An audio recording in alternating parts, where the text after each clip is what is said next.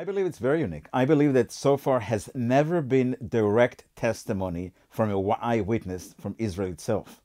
There was all kind of stories cited by unnamed sources, second and third sources who claim to have access, but this is the first time that identifiable source who was eyewitness to those events tells his own stories. It's a snapshot, and in these documents, around the documents, we provide some interpretation, some commentary here in this website, but it's a very interesting, very unique snapshot.